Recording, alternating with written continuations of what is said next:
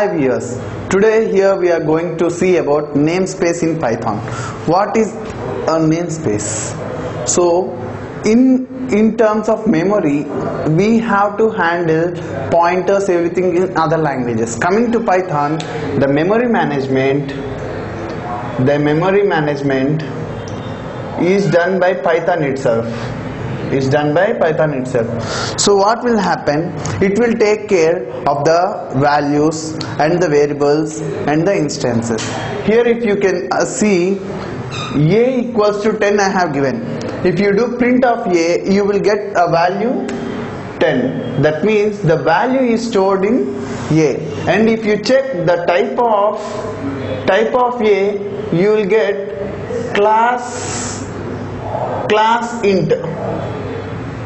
That means based on the value, that means the value is in right hand side, the left hand side variable is defined. Based on the right hand side value, the left hand side value variable name is designed. So if it is a float value, it will be a float. If it is an integer, it will be an integer. If it is a string, then this will be becoming a string. Correct? So this, who is handling this? So this is done by Python. The background of Python is handling it. So okay, we are saying this and all based on the value only. We are getting the variable, and it is getting the class or the object based on the value. Let us see how, and let us confirm. So we have ID of function. We have ID of function under namespace, which will give the address, of the value.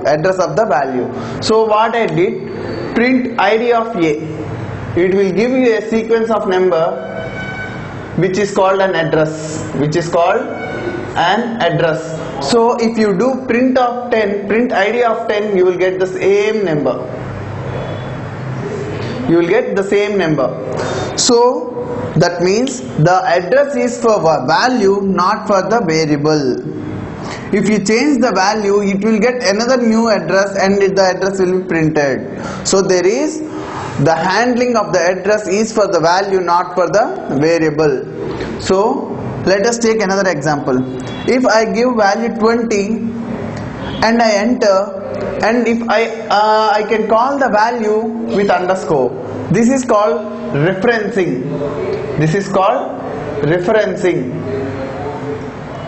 What we did here also, here we are taking a value 10 and we are referencing a for this value. So in Python, the dereferenced value can be called with underscore.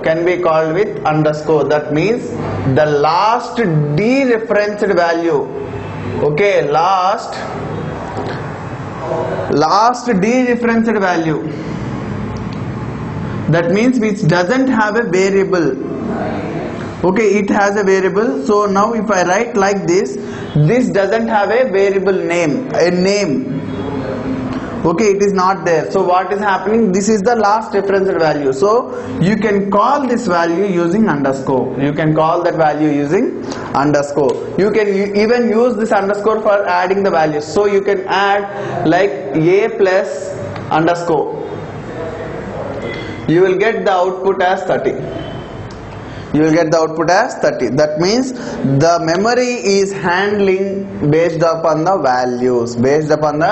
values. So you can check the either way. Print of ID of 20, you will get one address. Let me take 2, 2, 2, 6, 4, 7. This is not predefined. These are based on the value. The memory will be allocated, and this is the address of that value. And if you print ID of underscore, you will get the same thing. This is called namespace. The memory handling in Python is called namespace, and it can be identified using ID of function. For more details and queries, reach me over Bison Technologies or reach me over online through gangboard.com. Thank you.